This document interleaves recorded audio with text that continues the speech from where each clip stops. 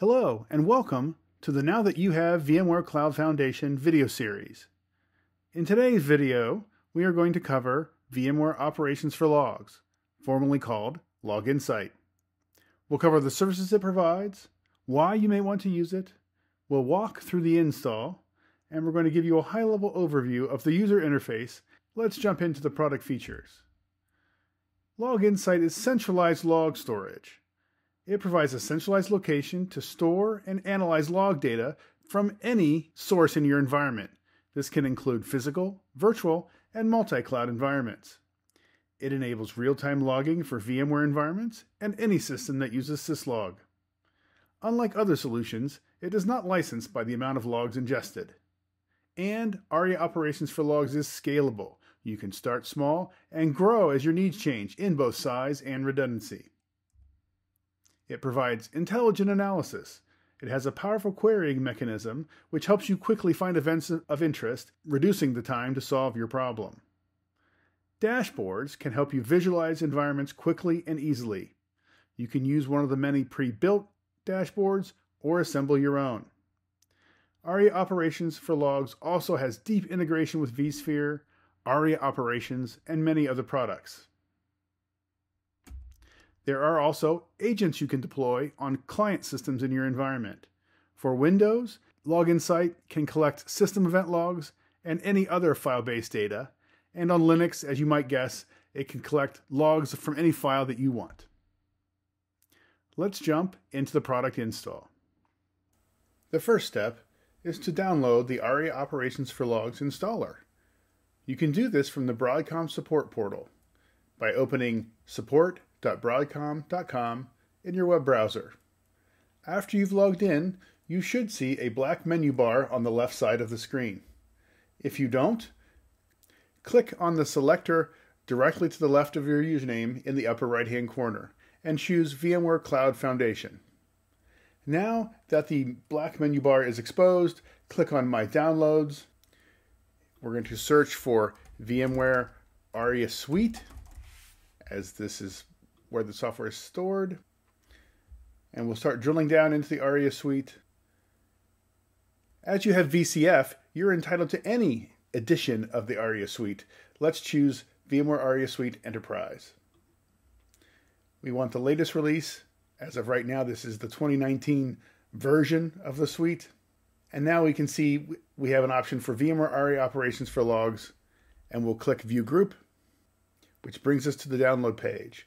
We want to install it, so we need the virtual appliance, not the upgrade package. We'll click the download icon, and the download will begin. After a few minutes, you'll be ready to install. Before we begin, we'll need two items: a static IP address for Log Insight and forward and reverse DNS entries. In vCenter, click on the cluster or host you want to install Log Insight to, right-click, and deploy OVF template.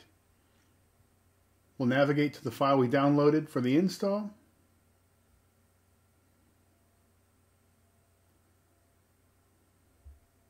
And click Next. On this screen, we can give the virtual machine a specific name or take the default, as well as specify the location for the VM in the vCenter inventory. Now we'll choose a compute resource. In my environment, I'll choose the cluster. We can review the details before we begin, clicking Next when ready. We'll accept the license agreement. On this screen, we'll choose the configuration for Log Insight. This refers to the amount of RAM, CPU, and disk space allocated to the virtual machine, and it's dependent on the size of your environment. If you click on each option, the description will tell you the size of environment it's meant for. I will choose extra small because I have a very small number of hosts. Now we'll select the data store to store the VM on. We can also choose the virtual disk format, one of the thick provisioned option or the thin provision option. We'll choose our network.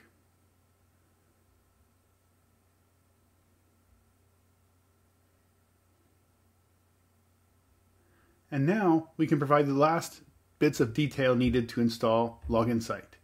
We need to have a root password, host name, and networking properties. Add the default gateway, the domain name for the VM, a search path, and DNS if you need it, as well as name servers and IP information. The VM will deploy, and we'll power it on. Once the VM has reached the blue screen console, wait a few more minutes, and then go to your web browser and navigate to the DNS entry you provided. We can now do the final step of configuration, providing information for the administrator account or the admin account. This is how you'll log into the appliance. We'll add a license key. If you want to have email system notifications sent, provide an email address. We'll check our time configuration. I'll take the default. We can also configure SMTP if you want to send notifications. I'll skip this part. If you want to import an SSL certificate, you can do that. And now we're done.